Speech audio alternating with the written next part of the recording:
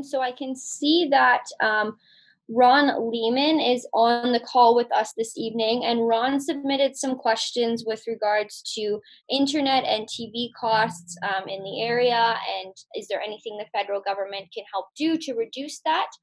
So if we're able to, technical support can unmute Ron, and you can better address your question there to Kyle. Oh, can you hear me? We can hear you. Yes. Okay. Can I talk now, Kyle? Yeah, go ahead. Absolutely. Go ahead, Ron. Okay, that's good. Say, let people know we're going to sit here. Anyway, Kyle, it's no secret in the world that internet costs are the highest in the world in Canada.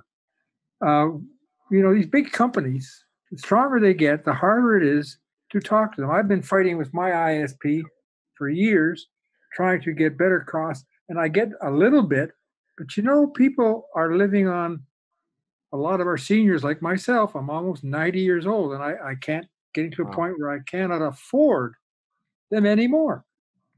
So where do we go from here? Do we shut them out? We can't shut them out. We need the services. Go to the United States, go to Britain. I've got very close friends in both countries. And I'm not talking about close friends who just live down the street. I'm talking about some very, very high profile people. And they talk to me constantly. I've got one gentleman who runs the history department at a major university in the UK. He says, Ron, how can you afford the costs of your internet? I said, well, it's getting more and more difficult. I fight with Rogers about the situation, and they don't care. They don't give a tinker's darn about the whole thing because they know that they can win. Whether they lose me is to them, I just die and I'm gone. Bury me, goodbye. They don't care. That's the hard part, and they take that approach simply because they have so much money. And where are they getting all the money? They own all the sports places in Canada, and God knows where else. I'd like to know what their bottom line is right now, but I'm tired of fighting with them, trying to get. It cost me about almost $200 a month just for internet, and then the bare bones. I don't get a lot of fancy stuff. I don't need it. I'm too old. I just enjoy getting on the internet. So Kyle, who's going to do something about it? Can our government do it? Yeah, so there's lots of challenges with the issues that you raise, and I can tell you, I know that my bill at my house for internet and my cell phone total little over $200 a month. It's a lot of money, for not a lot, and I don't have a lot of bells and whistles on my cell phone. What the issue that you're raising is complicated, and it's sort of divided into two different things.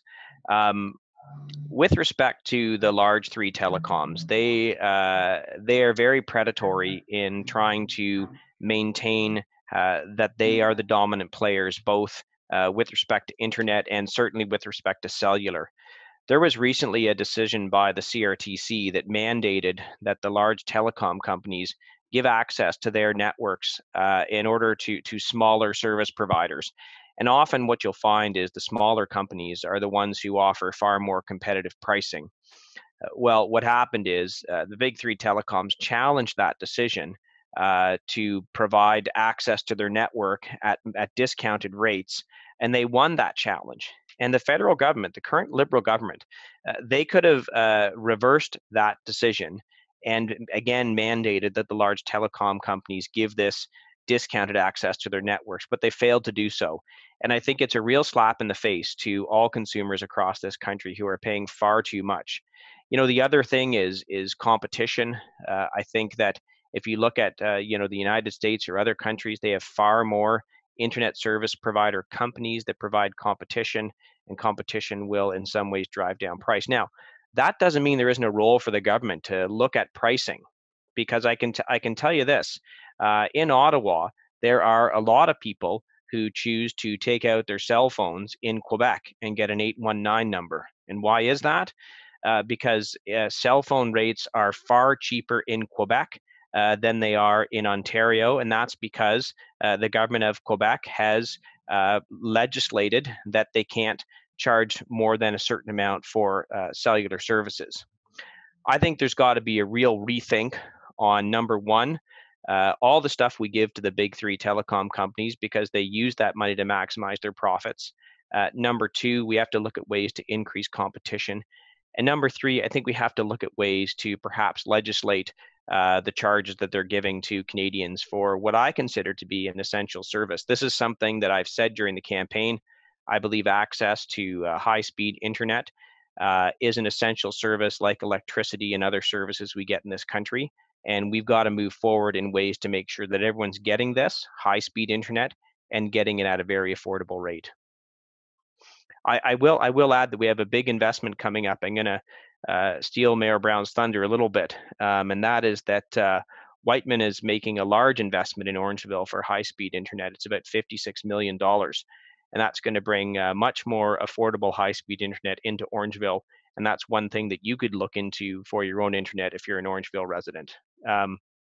Mayor Brown, I sort of jumped in all over that, but if you have a few things to say, I'm happy to hear. Well, I've talked to people from Fergus who have received Whiteman, and once the fiber is laid, fiber to home, you've got internet and telephone and television. So they will be competing with Rogers and Bell. And I've talked to the president of Whiteman. He feels quite certain that the penetration of Whiteman in the Orangeville market is going to be substantial. So I think they're going to start in the industrial area, unfortunately, fortunately and unfortunately in the fall, but this is going to be a 2-year project, and we're going to have fiber to home in every location in Orangeville. So it's going to be a good thing, and it's going to bring some serious competition to the other providers, and Whiteman is less expensive generally. So that's great news.